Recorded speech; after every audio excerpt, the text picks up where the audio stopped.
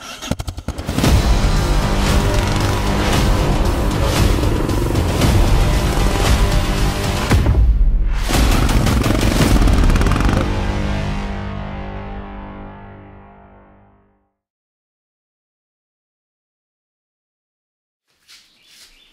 welcome back to my channel, and today, rather than just talking about my trip, I would like to make a review about my adventure boots.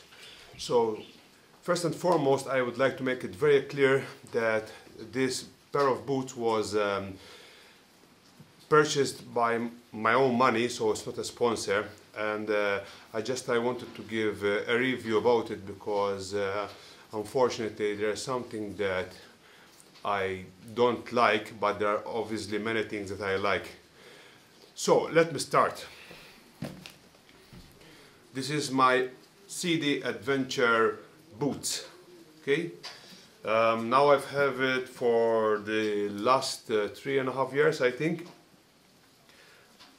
Definitely they are solid boots, quite heavy, I would say, you know.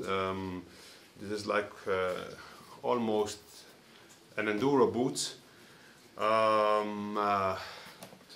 Well, there are a lot of safety features, you know, and a lot of protection around it, you know, starting at the heel, you know, this plastic mold here is definitely very firm, okay, from the side, so it won't let your ankle twist, so that prevents some sprains, definitely. Solid toe box, okay, here is very rigid, you know. The buckles are great. The sole is good, you know, so as you can see, I didn't use it extensively, honestly, you know, though I had it for the last 3.5 years or more, I don't know, but I didn't use it quite much. So as you can see, the sole is not really consumed. However, there is something that I would like to really talk about. It is basically about its impermeability.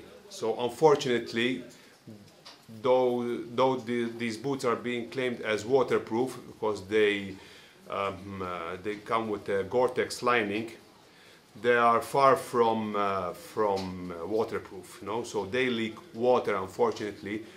And the downside of leaking water, then it takes a very long time to dry up due to this membrane. So I don't know why water is leaking, but it's leaking from both boots, so it's not just from one. And usually it's on the front part, so you know it leaks mainly from here because it is where it takes more water.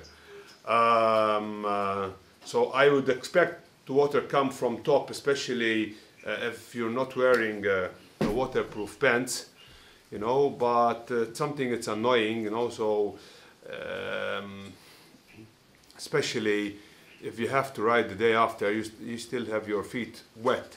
So yes, I have brought this to the attention of the local dealer in my country, which he tried to settle with the company abroad, and they asked for the receipt. So the receipt, I didn't have it, so it's still a matter of not the receipt.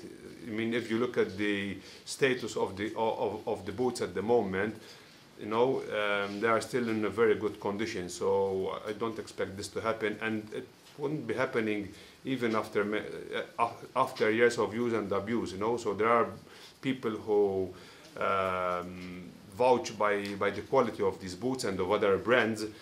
So you know, it happened only to me.